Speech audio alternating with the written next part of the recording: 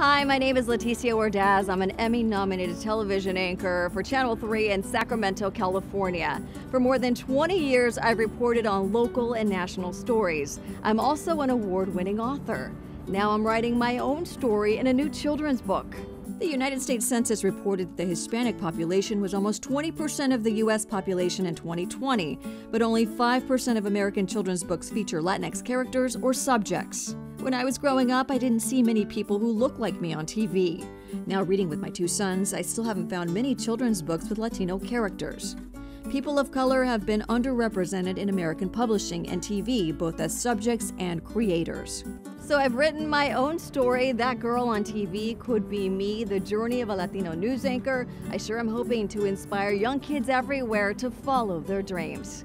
I've partnered with the children's book publisher eMedium. eMedium published the original stories of the Octonauts and has specialized in producing awesome multicultural storybooks. Together, we worked with talented artist Juan Calle. Through his amazing illustrations, readers of all backgrounds can identify with my journey. Come along and see how a young girl dreams of becoming a TV newscaster.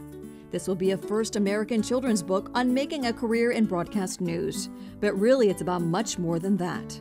It's a tale about immigrants. In Mexico, my mother and father left school after 6th grade to help support their families.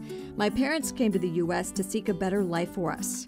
My story is bilingual in Spanish to honor how they taught me the values of hard work and education. It's a tale about family. Growing up, I became the first in my family to go to college.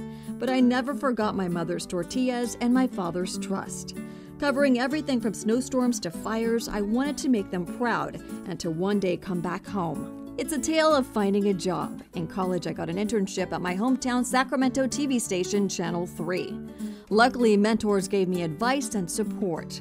To climb the ladder, I moved to different cities. I learned to write stories, shoot, and edit my own reports, so one day I could help others too.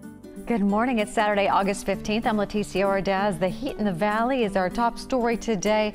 It's a tale about role models for girls who defy expectations, for boys who follow their hearts, for parents who want a better life for their kids, and for neighbors who want a community which prizes diversity and fosters compassion. So thank you again for watching. Again, we are so excited about putting together this fantastic story for everyone to enjoy.